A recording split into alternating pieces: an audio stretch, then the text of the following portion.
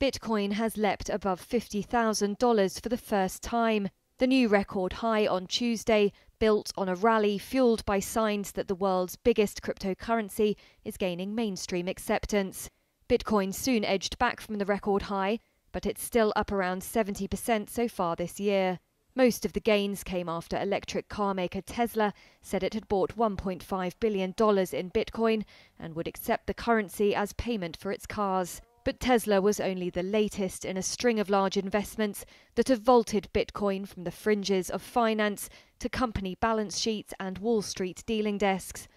Oanda senior market analyst Craig Earlham, though, says it's still in its early stages. Not every company is Tesla, not every CEO is Elon Musk, but that doesn't mean they're not going to be adding their names to the list of those preparing for a possibility where Bitcoin becomes part of the future. And I'm sure it's going to be a wild ride. That's the one thing you can say for certain. One manager at crypto hedge fund ARK36 told Reuters that he would like to offer a word of caution and that while the long-term outlook is bullish, massive price fluctuations along the way are only to be expected. Bitcoin, he said, is still extremely volatile. Smaller cryptocurrency Ethereum edged over 1% higher on Tuesday, just shy of its own record high.